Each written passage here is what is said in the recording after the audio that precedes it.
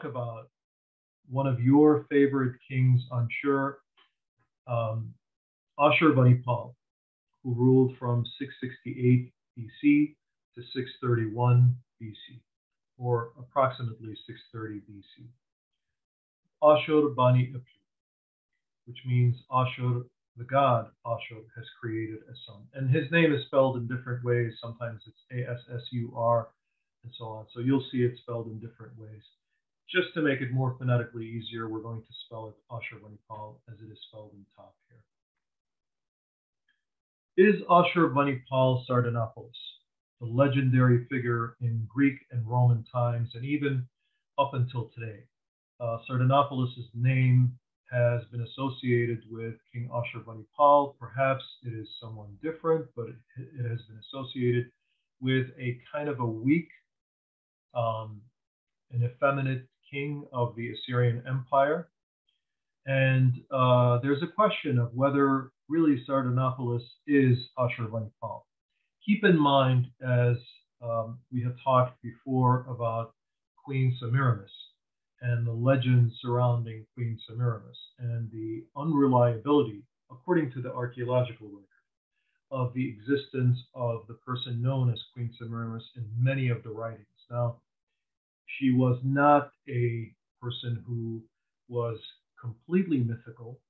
She may have existed in the form of a person by the name of Samuramet, who was the wife of Shamshi-Adad and the mother of King Adad Nirari. But certainly the person portrayed in many of the legendary writings of the Greeks and the Romans, and which eventually is transmitted into our own language, modern Assyrian today, Malikta Shamiram, is legendary. And it's the same with Sardanapalus. Sardanapalus is thought to be the last king of Assyria. He is thought to be a very effeminate and careless king who is also ruthless. So kind of the worst qualities of a king that someone can have. And of course, he's been made the stuff of legend for many authors, fictional writers, many artists. And this is one painting which was done in the 1800s in England. And it portrays the dream of Sardanapalus. But who really was Ashurbanipal, the king? Who was he? Well, he was a younger son of Esarhaddon and Esarhaddon. His paternal grandmother was Naqiya Zakutu, the wife of King Sennacherib, who was the mother of Esarhaddon. This is his grandmother, who lives into his reign. And Esarhaddon had 18 sons and daughters, and Ashurbanipal may have been his fourth eldest son. There were others who were the sons of Esarhaddon, but unfortunately, either because of their health problems, as we discussed last time, Esarhaddon had numerous health problems. Either because of their health problems or other issues, Ashurbanipal was selected along with his brother, who eventually he is going to have a problem with. So stay tuned for that. By late 673, Esarhaddon had originally planned on assigning a different king. By late 73, Sin-nadin-apli, who is the eldest and who was designated 677, had either died or fallen out of favor. We're not sure which happened exactly. But Shamash-shum-ukin, who was the eldest now living son, was chosen to be the king of Babylon, but his younger son, Ashurbanipal, was chosen as the ruler of Assyria and really the center of power. And another son, Shamash-shum-ukin, was overlooked. Why that is, this is the intrigue within the royal family. Among 18 sons, there's bound to be competition. We'll find out that for example, this pattern repeats itself again and again with different kingdoms. Among the Ottomans, they had a custom. Once they selected one of the sons of the Sultan, the Ottomans would then strangle the rest as they were babies. So that's one way to kind of rid oneself of competition. Yes, people did strange things. The succession plans of Esarhaddon went into place. As we know, he died en route to invading Egypt because Egypt had rebelled. The queen mother, Nubia, who outlived her son, Esarhaddon, ensured that his succession plans were carried out as planned in Yaru, March of 672. Ashurbanipal, Esarhaddon's oldest son, was to sit on the throne of Assyria in Nineveh, and Shamash-shum-ukin, his eldest living son, was to become king of Babylon. And everything was going to be hunky-dory. Everything was going to be fine. This was the perfect arrangement. Why did Esarhaddon do this? Why did he assign one of his sons, who was the elder son, to a lesser position, in effect, in Babylon, and his oldest son, his youngest son in Nineveh, the person who was really going to rule the entirety of the Assyrian Empire, which was its greatest extent at this time? Well, if you remember, Esarhaddon had a number of difficulties and was very traumatized with his experience based on what had happened to him with his brothers, the sons of King Sennacherib, who wound up killing their own father because Sennacherib changed his mind. You recall, he had originally assigned Urdu-Mulisi as the one to take power, and then after about 12 years of Urdu-Mulisi being the crown prince and kind of waiting around, well, what happens is Sennacherib changes his mind and he assigns Esarhaddon. And it is thought that the reason he did that was because Esarhaddon was the son of Nubia, and Nubia had been the favorite of Sennacherib's second or third wife, and she had a great deal of influence. So there was a lot of rage within the royal family, and it wound up being a very tough situation for everyone because Sennacherib was murdered as an older king by his oldest son, who had cooperated with another son and eventually fled Assyria. So in order to prevent that, Esarhaddon thought maybe the best thing to do is to split the kingdom, and oftentimes this works. Does it work here? We'll see. Ashurbanipal was very unique because he wasn't technically trained for the kingship. In the early days, he became a great scholar and really appreciated scholarship very early on in his life from childhood. And so he tells us that the gods Shamash and Edet placed at my disposal the lore of the diviner, a craft that cannot be changed. Marduk, the sage of the gods, granted me a broad mind and extensive knowledge as a gift. The god Nabu, the scribe of everything.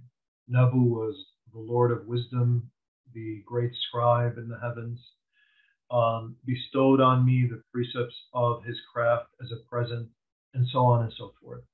And he tells us that he is capable of arguing with expert diviners. He can resolve complex mathematical divisions and multiplications that do not have an easy solution. So he's also very good in math, in addition to being very good in reading obscure texts. And by this time, by the reign of Ashurbanipal, the writing of the Sumerians becomes something very archaic, something very much in the past, thousands of years into the past. But he takes a lot of pride in trying to figure out what were his ancestors saying. So there's this link to the past, and of course the link is really the secret link here are the tablets that are preserved. Unlike scrolls, for example, which are preserved perhaps for hundreds of years, tablets are actually preserved for thousands. We still have the tablets written in very ancient days in Mesopotamia, going back to 5,000, 6,000 years ago. In addition, Ashurbanipal is also trained as a warrior with carefully selected companions. We assume he means people well trained in the art of fighting. This is how I spent all of my days. I cantered on thoroughbreds, rode stallions that were raring to go. I held a bow and made arrows fly as befits a warrior. I threw quivering lances as if they were javelins. I took the reins of a chariot like a charioteer and made the rims of the wheels spin. I held shields like a military specialist. I am proficient in the best technical lore of all specialists, every one of them. So, and he's also learning lordly behavior. So he has to be trained physically. And of course, he takes a lot of pride in this. And we, of course, should think and reflect on the fact that his father, Esarhaddon, being very ill, he certainly appreciated the athleticism of his own son, in addition to his scholarly pursuits.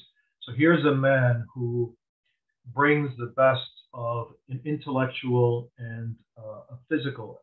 He's both an athlete and an intellectual. And so he brings the best of both to the position that he has. And so he reigns as king in 668 after the death of his father. His brother takes over in Babylon.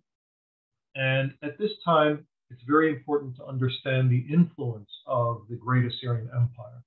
There had never been in the history of the Near East, indeed in the history of the world, a culture that had such great influence on everywhere around it, into the heart of Iran and beyond, into Afghanistan, north into the Caucasus, all the way to the Greek Isles, deep into the Mediterranean, south into Egypt and Africa, into Arabia, into the Persian Gulf.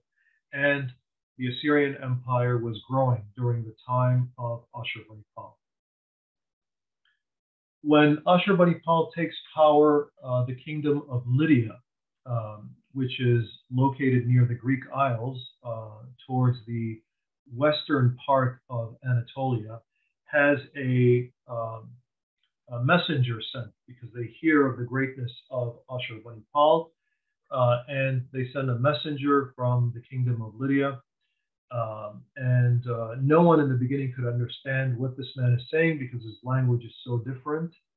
Ashurbanipal and his advisors, after trying to figure out, they finally found him an interpreter. I mean, you can imagine kind of the crazy situation here. You have this foreigner coming from a very far land, a language which has not been heard by the Assyrians, and they encounter this person, and eventually they found someone who translates for him.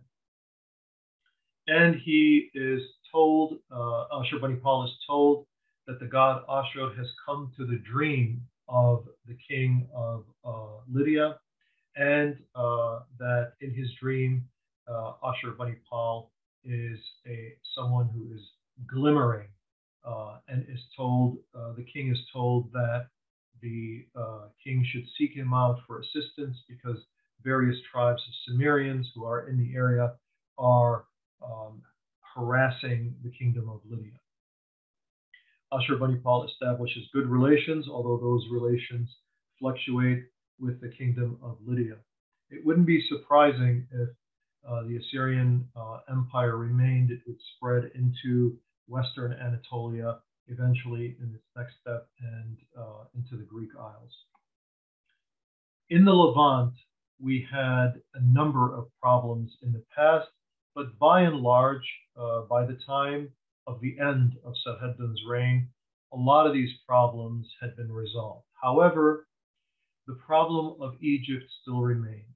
And what was the problem of Egypt? Egypt was attempting to, like a superpower, acting like a superpower, and attempting to influence the states of the Levant. The Levant, of course, is the Eastern Mediterranean. And what's in it for the Egyptians? Of course, there are economic benefits, security benefits, as well as political benefits.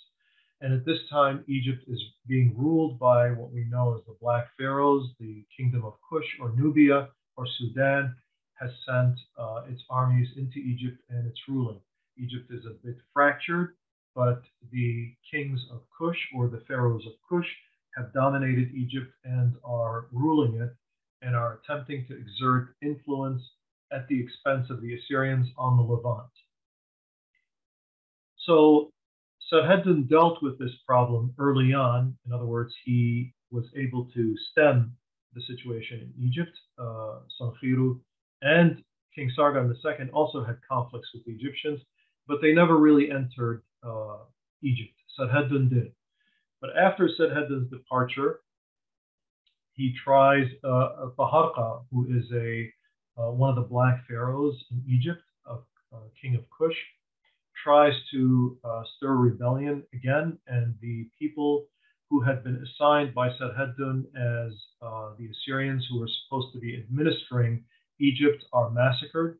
In fact, there's a tablet explaining this, that the Assyrians who were there were killed, and this includes, of course, the diplomats and the soldiers. And of course, Esarhaddon seeks revenge, and he heads to Egypt. Unfortunately, he dies at Haran, Esarhaddon being very ill. Ashurbanipal takes over, and Ashurbanipal dispatches a large army to Egypt. Numerous Western vassals pay tribute, again, just to make sure that they're in Ashurbanipal's good graces. And so the Assyrians once again occupy Memphis. That's where Cairo is today in Egypt. So Cairo is Memphis in the past, is taken over by the Assyrians. They hold it this time, and the kings who are there are made to swear a loyalty oath. As we will see, they betray that loyalty oath. They betray that loyalty oath. They're taken to Assyria and sent back. And this is one of the issues that we're going to be discussing next time when we talk about Ashurbanipal and other Assyrian kings, because this topic comes up again and again in even modern writings, is that Assyrian kings are seen as particularly cruel. Well, we're going to see this example repeat itself with other kings in other cultures and other civilizations. But the important thing to note is that this was not a black and white situation where the Assyrians were cruel and, for example, the Persians were very kind. That's kind of the picture you get typically from a lot of historians and from a lot of people who know history from a very superficial perspective. That's not the case here. And perfect example is how Egyptians who betrayed King Ashurbanipal, instead of being punished, for example, by being executed, are brought to Assyria.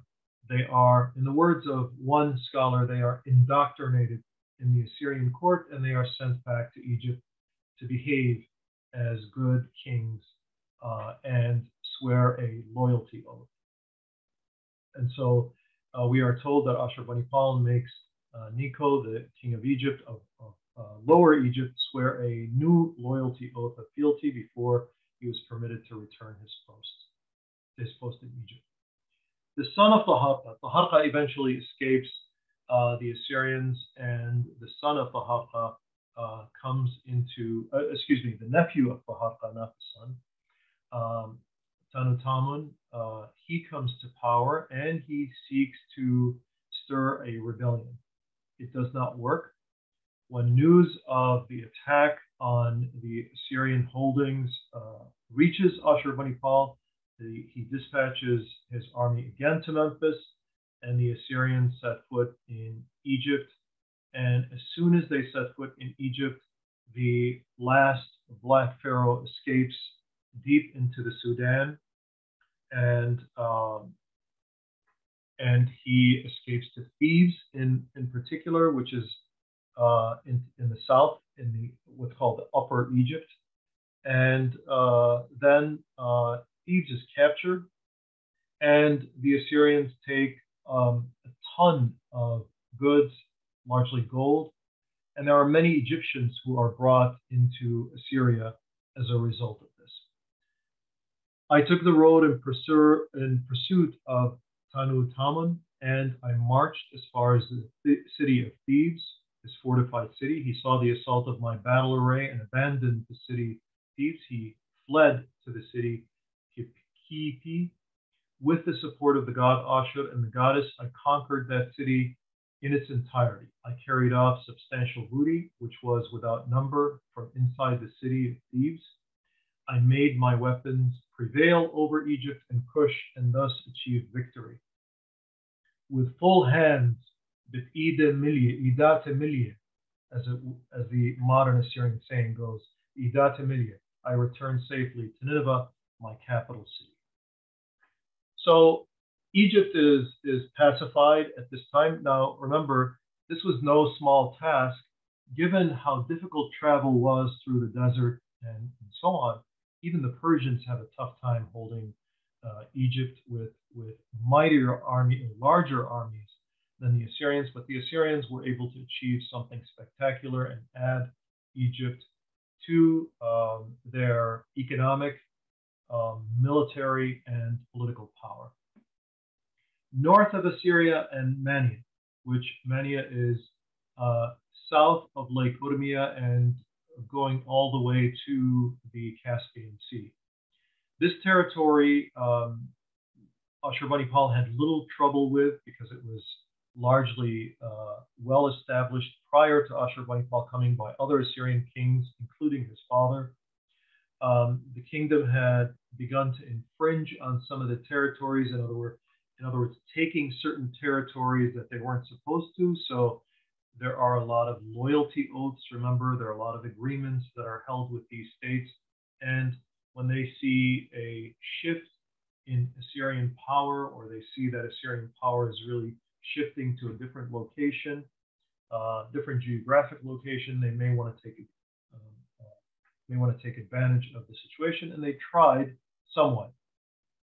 But of course, this was a very bad move on the king Asheri, the Mannean king, who tried to make a nighttime attack. He was beaten back and he was defeated.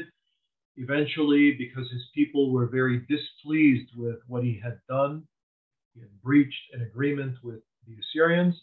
He was killed and he was dragged through the streets, and everything seems to go okay for the Assyrians in this territory. It's the same thing with the Medes. The Medes, now, I have to say one thing about the Medes. Oftentimes, we're going to hear about this, that after the fall of the Assyrian Empire, the Medes as a people create what is called as the Median Empire, and the Neo-Babylonians create the Neo-Babylonian Empire. There's been a lot of questioning of this history, and this is what happens oftentimes. I don't want to go too much into this detail, but I just want to tell you that oftentimes the question is asked, well, what new is there to know about history? Every once in a while, I think I'll meet someone who really draws my annoyance to the max, and that's a person who says, well, I know everything. I know everything about Assyrian history. I know everything that is going to be discussed. Well, I'm very proud to tell you that I don't know everything. And it's very hard to know everything. Why? Because we're constantly discovering new items from history. We're constantly digging up new archaeological evidence. We're constantly seeing new writings, new texts, and we are analyzing and reanalyzing these. So it's very important to keep an open mind when it comes to understanding history, because oftentimes, such as, for example, as we speak right now, Nineveh is being dug up again. And we only have really seen 10% of the archaeological evidence in Nineveh. So as far as the Medians are concerned, or the Medde Polis, as they're called in Assyrian, there's a lot of question as to whether they constituted a single people or many peoples. And of course, as some of you know, the Kurds claim that the Medes are their ancestors. Of course, there is no such evidence. There is evidence to suggest that many types of Iranian peoples, and the Kurds are an Iranian people, the Persians, the Elamites, the Medes, the Kurds, and others, the Lurs, and so on. These are people who are an Iranian people, like the Semites, for example, the Hebrews and the Assyrians and the Arabs. Those are Semites. We're talking about language here. And the Hurrians, those are another set of people. So whether the Medes constituted one people or not is really a question for scholars today. Regardless of that kind of questioning of, and these people question whether there was a Median empire at all. The Assyrians during this time dominate in Ashurbanipal in a single campaign because, again, his ancestors have been here before and have been to the area of Urmia, have been to the area of all the way up to the Caspian Sea. One of the biggest issues for the Assyrians at this time was the kingdom of Elam, which is as we said, an Iranian kingdom. Elamites are Iranian kingdoms. Later in class, we're going to see that within the Church of the East, for example, we're going to have a Matrapolit of Elam. And oftentimes people confuse, like, what's this term? What's this seat of a metropolitan or an archbishop in Elam? What does this mean? Well, it refers to an area. And this area was a conglomerate of many different types of people. So I see your questions, by the way. I just want to tell you I see your questions, but I'm going to respond to them at the end of the class. So hang tight, please. So this area presented a problem for Ashurbanipal. Initially, Ashurbanipal had good relations with Elam because Esarhaddon, his father, had a treaty with Elam, allowing him to really focus on the western side of the empire and to focus on Egypt. But Elam becomes a problem for the Assyrians. And one of their king, Urtaku, the king of Elam, decides to kind of push his luck with Ashurbanipal, and Ashurbanipal says, I marched against Urtaku, the king of the land of Elam, who did not remember the kindness of the father who had engendered me, nor did he respect my friendship. You'll see a lot of this type of this pattern of phrasing relationships for King Ashurbanipal. You know, everyone knows during this time what's right and wrong. You don't just rush into someone's territory and take spoils from a kingdom. You just don't do it. What do you have to do? You have to justify it. Now, whether Ashurbanipal is truly justified in saying, for example, this person did not remember the kindness and he began to issue proclamations which were troubling to me. Whether that was justified or not, we don't know, but we only had one side of the story here.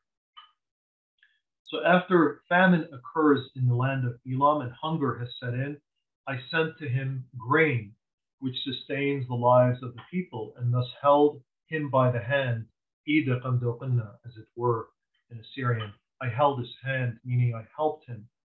So why would the Assyrian king help the land of Elam? As we said before, and this is the problem that many historians do not carefully look at, and that is how nuanced, how complicated the Assyrian Empire was, how sophisticated it was in its military, political, and economic dealings with others.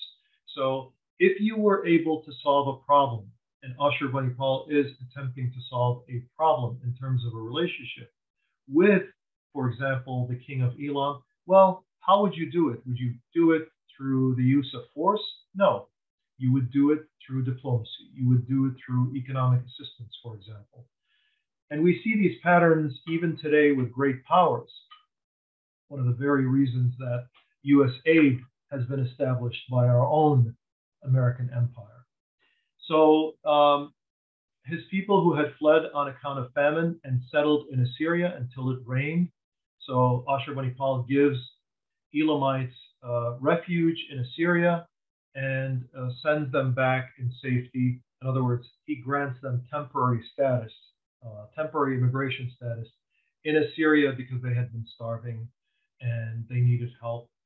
And can you imagine now, you call all Assyrian kings ruthless and barbaric and bloodthirsty.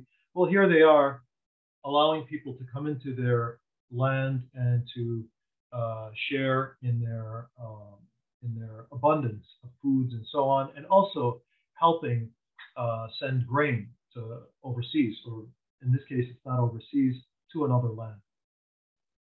But the Elamite, whose aggression I had not thought possible. So he tells us here that he's very surprised by the aggression shown against him by the Elamite king, whom I had not contemplated, a fight with whom I had not contemplated. I wasn't looking for a fight. But the Gambulian, now who's the Gambulian? Gambulian is a king of a small city-state, which is Aramaic speaking. Some term it Aramaean, but we don't have the evidence that they classify themselves as an Aramaean people.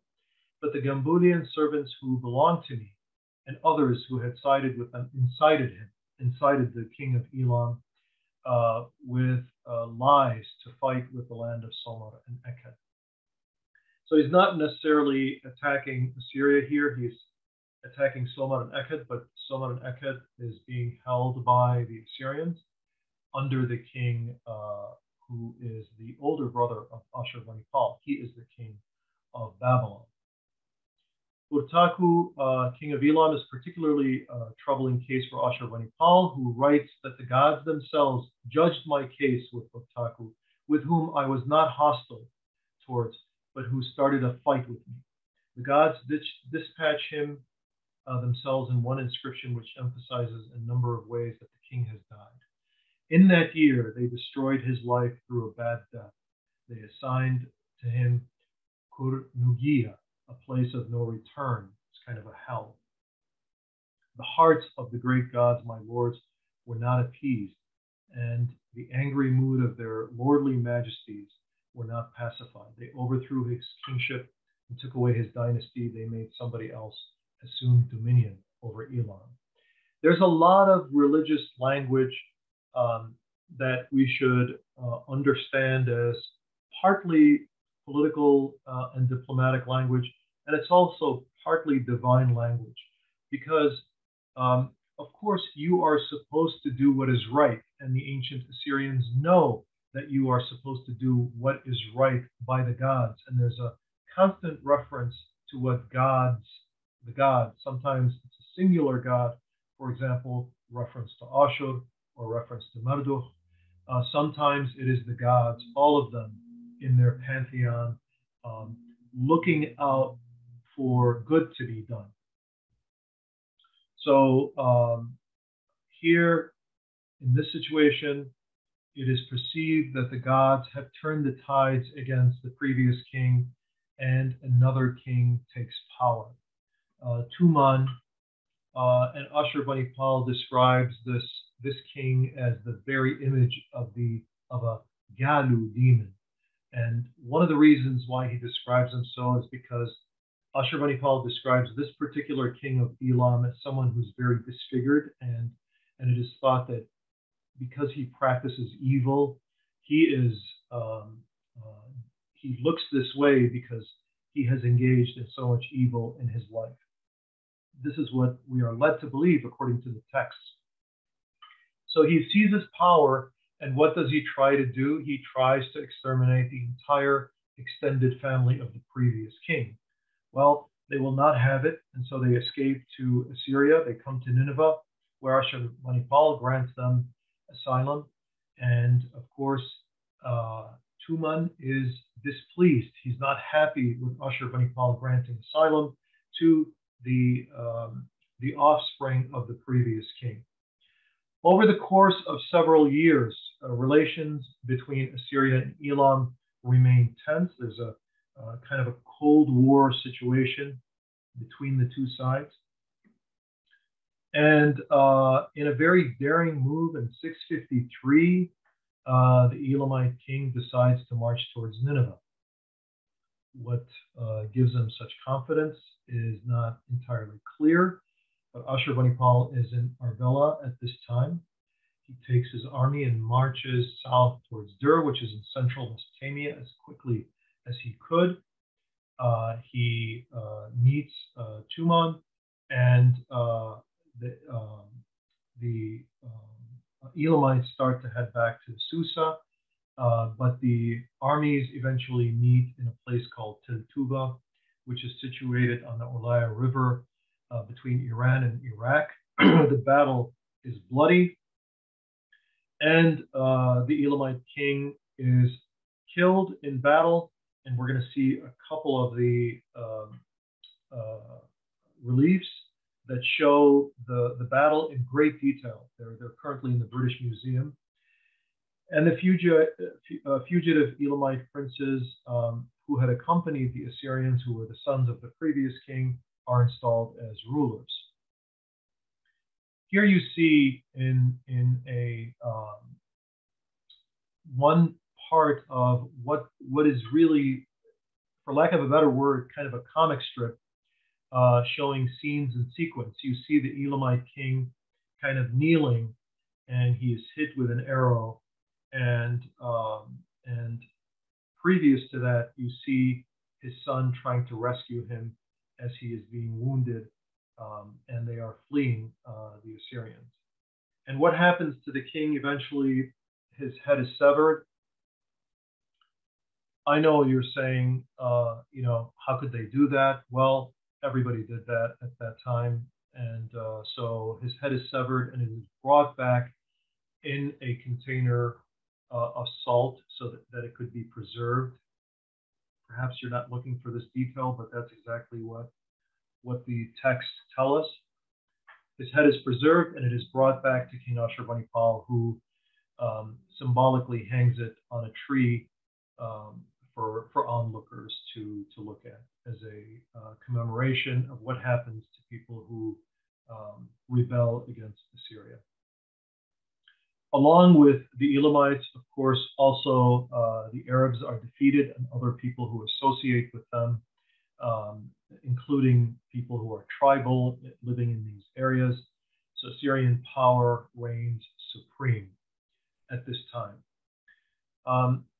Another thing that happens is that Ashurbanipal, at the request of one of his generals, Bel-Ibni, sends a letter to the kings of Elam, or the rulers of Elam, warning them that failure to hand over Nabu Bel-Shumati, who is a rebel, a high-profile fugitive, governor of a sea land, meaning of the areas that we sometimes refer to as Chaldea or Chaldean tribes. If he is not returned to Assyria, then something may happen to Elam. And of course, initially, the Elamites do not, and the Assyrians are forced to send troops to Elam to conquer Elam, and of course, the Elamites eventually transform their position and are able to make amends with Assyria. Now, Assyrians make a wonderful archaeological discovery during the time that they're in Elam, at this particular time. And now we're talking about southern Iran.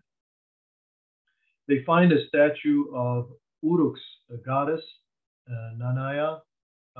This image would have apparently been taken for over 1,600 years, since the old Akkadian period was returned to its proper place in Uruk. And what this symbolizes for us is that oftentimes we think of Assyrian history as lacking any kind of restorative justice For example, that is often attributed to Persian kings, but what we don't know, because we haven't carefully looked at the archives, is that Assyrians oftentimes restore what they think was wrong, the people who have been wronged. So, for example, Cyrus is given a lot of credit for allowing certain people to return. What we don't know is that Cyrus was not an inventor of this policy. He wasn't the first to have this, what is called the Human Rights Declaration of Cyrus. That is within the exact style the Assyrians also function. King Sargon, King Sennacherib, King Esarhaddon, and now King Ashurbanipal. So King Ashurbanipal's number of campaigns destabilized Elam and greatly weakened Uman al-Dashu's authority, the current king. When he returned from hiding, his bid for the throne was challenged by someone else by the name of Fa'i. Ashurbanipal once again wrote about extraditing this fugitive. The former governor found out that he is wanted by Ashurbanipal, and of course, he kills himself. Him and his attendant, his assistant, kill themselves. Their body is taken and it is sent to Ashurbanipal. Again, their corpse is salted and they are sent to Ashurbanipal as a gesture of goodwill, meaning we don't want any problems with you. And the Assyrian soldiers track the Elamite king again, and because he has escaped, he's not able to rule. They bring him back to Nineveh, and just like the Egyptian kings or the Egyptian pharaohs that were taken into Assyria, he is likely to have been indoctrinated, but he is kept in Assyria. Now, what happens during Ashurbanipal's reign in 652, several years after he takes power, is that him and his older brother begin to have a back and forth. This arrangement had functioned from 669 BC up until 652 for several years. In 652, a civil war erupts between north and south of Mesopotamia. And it is between two brothers. It's a very, very unusual situation. But this war erupts between Shamash-shum-ukin and his brother. And this war erupts, according to some scholars, such as the Assyriologist Shanaziah, and this is the stuff that I'm talking about in terms of the Civil War has been contributed to largely by Assyriologist Dr. Shanaziah, who's a professor in Vienna. And hopefully she is going to come to Chicago, and we are going to have her lecture on this specific topic. We will let you know. Stay tuned for that. In the beginning, the letters between the kings, King Ashurbanipal and his brother, are very brotherly, for lack of a better word. They're very friendly. And it is constant, the reference is made, Ana Shari Ahia, my lord, my king brother, my brother. So the relationship turns sour when, apparently, according to some scholars, Ashurbanipal meddles in the affairs of his older brother, and his older brother, perhaps being instructed by others, begins to turn against his younger brother in Nineveh. And Ashurbanipal becomes very angry at his brother, and he begins to refer to his brother as Ahula Kinu. And of course, Kinu, from the word kina or just, it can also mean a hostile brother. And this is also a play, according to Assyriologist Shanaziah, on his name, Shamash-shum-ukin, Ukin Kinu, and so on. So it's a play on Shamash has given a established a name. And so the reference here is that he is not Kina after all. It turns out that he's a rotten brother after all. Quite frequently, Ashurbanipal calls his brother Ahu Nakru, or enemy or brother. The word Nukhraya, which is referenced here in modern Assyrian, is Nakru or Nahru, meaning my enemy. So he refers to him as his enemy. So the brothers go from a very stable situation where Shamash-shum-ukin rules Babylon and his younger brother, but the true emperor of the empire, rules from Nineveh. They have friendly relations. Now it's breaking down and there's hostility, and a civil war results from 652 to 648. For 4 years, war is waged between the two brothers, Ashurbanipal and his older brother. And so King Shamash-shum-ukin withdraws to his capital city of Babylon.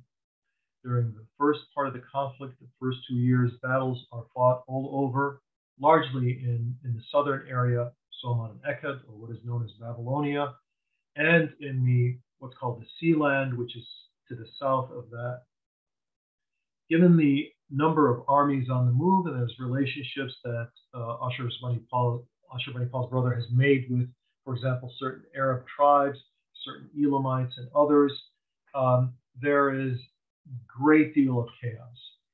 And the Assyrian army, of course, suffers a great deal, but it also wins a great number of battles.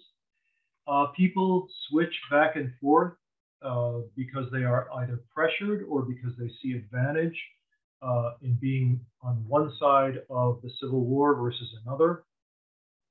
By the way, at this time, the older sister of Ashurbanipal and Shamash-shum-ukin, to whom we will refer later, tries to solve the problem between the brothers and fails, unfortunately. Now, references oftentimes to the killing of a brother, and eventually Shamash-shum-ukin was not a rival like, for example, the king of the Sea Land who rebelled against Assyria, where his body should be found, put in salt, and shipped to Ashurbanipal. This was his brother. And according to a number of scholars, it is to be expected that if you were a soldier who killed the king's brother, that you may not live because it is such a grievous crime. Nevertheless, this is a very difficult time for both brothers, for all Assyrians during this time, for the entire empire, of course. Shamash-shum-ukin was not a usurper, but he was a legitimate king. We got to remember that his father put him on the throne of Babylon, Esarhaddon, the same father that put Ashurbanipal on the throne of Assyria, on the throne of Nineveh. And we hear so constantly, we hear in Assyrian records, there's no reference to the killing of the brother. Why? Because he's an Assyrian. He's the brother of the king. He is, after all, royalty. He's not a usurper. He is a legitimate king. So according to Professor Shanazaya, Assyrian rulers do not die in the royal inscriptions, much less are they murdered or commit suicide. It's just a great taboo here. For instance, Ashur-nadin-shumi, this is the son of Sennacherib, who is taken off screen, as it were, is not mentioned in his father Sennacherib's inscriptions, though it was alluded to in a letter and is likely the primary catalyst for Sennacherib's devastating attack in Babylon. So killing royalty is not an easy thing. It is a major sin. And this is one way that the Assyrian Empire has maintained itself throughout the centuries. Remember, the Assyrian Empire, unlike many empires, ruled for hundreds of years after, typical empire would rule. So that, again, the Neo-Babylonian Empire ruled for less than 100 years, about 70 some years. The Persian Empire ruled for a couple of hundred years after the Assyrian Empire. Alexander's empire lasted much less than that. So one has to remember the Assyrians ruled for over 700 years as an empire. So how did they do it? By creating a certain reverence for the position of royalty. And this was protected by the gods as well as the state, the Assyrian state. And here's what his brother Ashurbanipal says of Shamash-shum-ukin. He was against Assyria and against the god Ashur.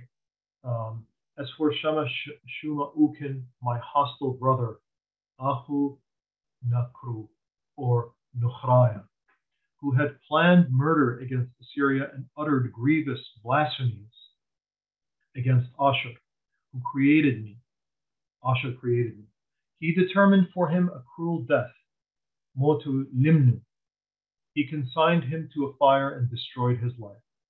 So this is a very rare example of talking about royalty that is taken. But what's unique about this is that his life is not taken by another man. He is not executed.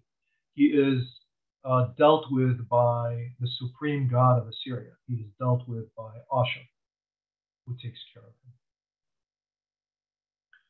Now, the brothers' war created a very interesting situation in later writings in Aramaic. Again, the reference is to Sardanapal or Sardanapalus Ashurbanipal.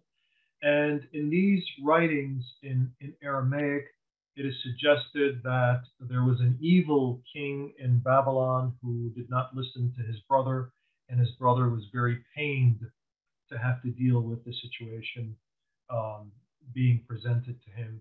And he tried to appease his brother, but he was not able to. Of course, these writings go into legendary material. They're not to be trusted 100%, but like all legends, may refer to something that is legitimate.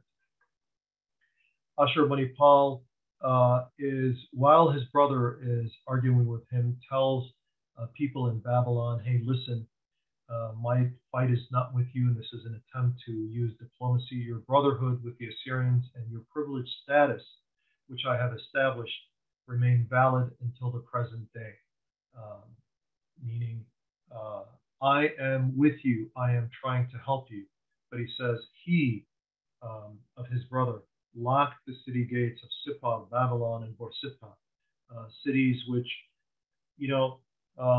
it's important to stop here and make this point, because oftentimes the relationship between what we term Babylonians, not just the people in the city of Babylon, but the entire kind of land of Babylonia, which is an invention. So it's anachronistic to refer to this area as a Babylonian area. There is no war here between Babylonians and Assyrians. There is a war between two brothers and people that ally with them. And certain people in certain cities in southern Iraq or in Babylonia are with Ashurbanipal, and others are not with Ashurbanipal. It has nothing to do with one's ethnicity. That should be very important. So this is not a war of independence on the part of the Babylonians. So Ashurbanipal says of this particular person who happens to be his brother, that he plotted evil ways to deprive me of the cult centers and the dwelling places of the great gods whose sanctuaries I had renovated and decorated with gold and silver, in whose midst I constantly established appropriate procedures. So I am doing good by the gods of the land, and here my brother seeks to block my way. After Ashurbanipal reigns supreme in Babylon, and he does not do what his grandfather Sennacherib did to Babylon, which is exhibit a lot of rage, he assigns a king by the name of Kandalanu as king of Babylon, who rules from this time until 627 BC. The empire is finally at peace during this time, short of small problems here and there, but Ashurbanipal rules this very large empire, which, as we've seen in the map, dominates the entire Near East and North Africa, deep into the Mediterranean and deep into Iranian territory. Its influence goes and north into the Caucasus and into Anatolia. Building activities in Assyria and Mesopotamia. There are numerous texts describing Ashurbanipal's many building activities. We are able to identify at least major programs in several Assyrian cities and also cities in Babylon. So in Arbela, Ashur, Babylon, Borsippa, Aged, so on and so forth in many of the cities, Tarvishu. Many of these cities, by the way, are still being dug up as we speak in this class. So there's a lot more forthcoming, and hopefully Iraq's security situation improves year after year, and you'll see more building activity. So I want to say something about Ashurbanipal's art and passion for hunting lions. The lion in ancient Assyria represented chaos, disorder, hostility, instability.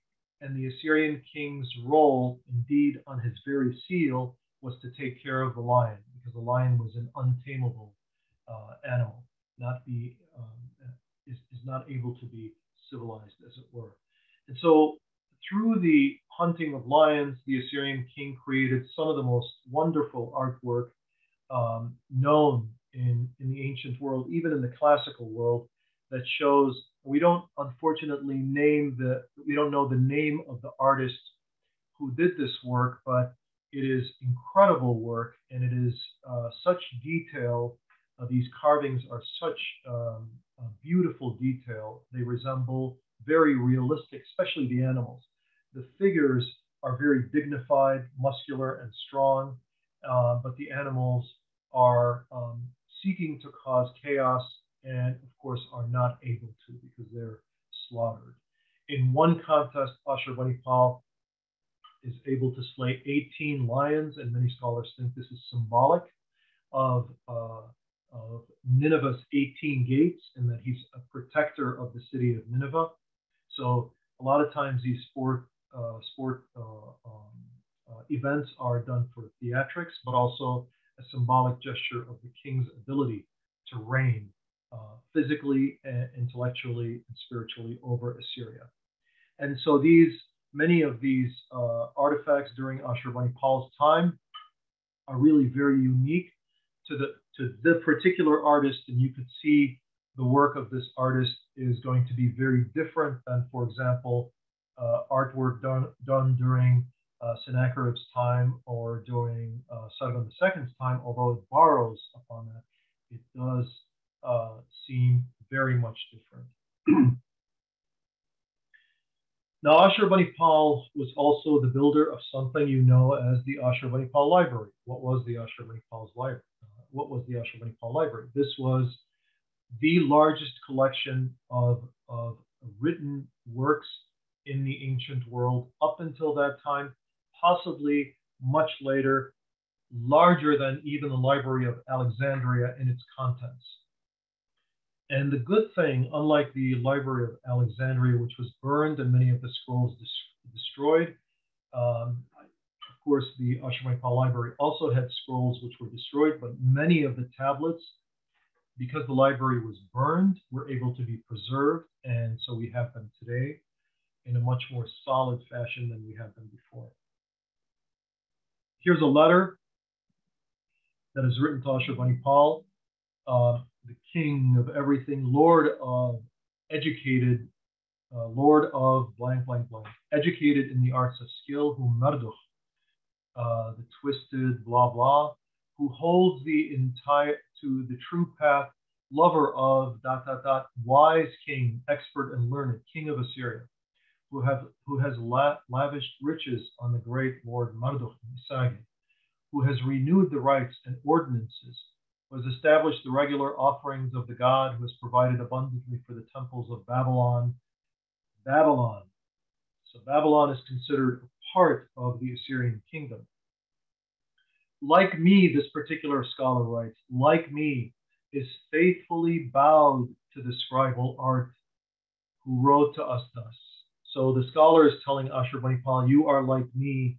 You are faithfully bowed to the scribal art. In other words, you appreciate the scribal art. You appreciate literature. So the king had written to this scholar this way: the entire corpus of the scribal learning, the song corpus, and all the scribal learning, as much as there is, that is in the possession of the great Lord Marduk, my Lord, bring to Nineveh. So he is orders. Ashurbanipal orders from all over his empire. This is not just to Babylon. He orders that any text that might be needed in the palace, as many as there are, also rare tablets that are known to you but do not exist in Assyria, send them to me.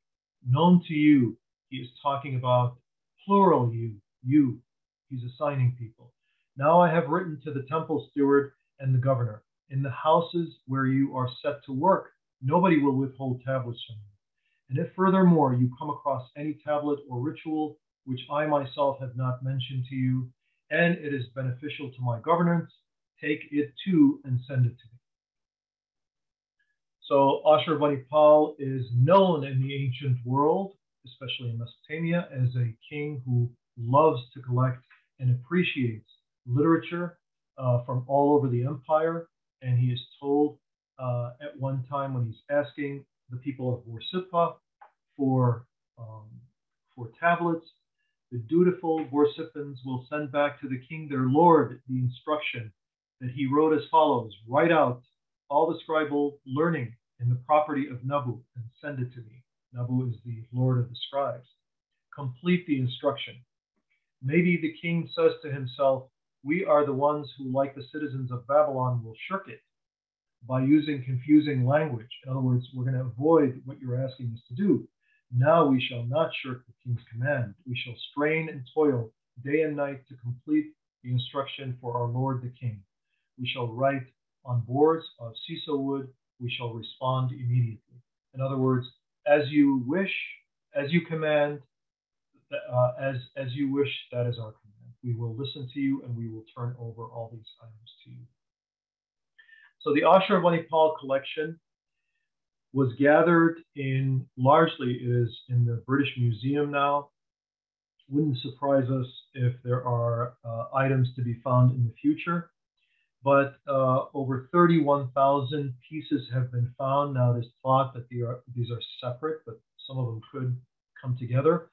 At any rate, the amount that is found is unlike anything else found elsewhere during the time of the Greeks and the Romans and the Persians, the Egyptians, all the way up until possibly the British Empire. The amount of literature being produced by the Assyrians during this time and what is found in the Ashurbanipal Library has never been found anywhere else in the world, and that includes the Library of Alexandria. Now, as great as Ashurbanipal was, he is one of the last great kings of Assyria. Ashurbanipal has two sons that we know of. They both rule. One rules for a very short period of time after Ashurbanipal, Ashur-etil-ilani, from 630 to 627. From 626 to 612 BC, Sin-shara-ushkun rules and possibly dies with the fall of Nineveh in 612 BC, at which time a king by the name of Ashur-uballit. Now, remember, he is not king. He is called a crown prince, and the reason he is called a crown prince is because he is not consecrated as king in the city of Ashur. He is merely ruling temporarily until the time that the city of Ashur is recovered, and in the temple of Ashur, he will be consecrated as king of Assyria, and he will lose the title of the crown prince and be granted the status of kingship, and he becomes a monarch, and then he can be called the official king. But until then, he is not. He is consecrated in Haran. He rules in Haran until 609 BC. Unfortunately, Ashur is not recovered by the Assyrian state, and the Assyrian state falls. And in the next lecture, we are going to focus on the fall of Assyria, what happened, what were the reasons the Assyrian state fell, what were the consequences of the civil wars that occurred in Assyria, and specifically we will recall Esarhaddon's um, two, um, two types of rebellions that he had to deal with, and Ashurbanipal's encounter with his brother in the civil war of Assyria.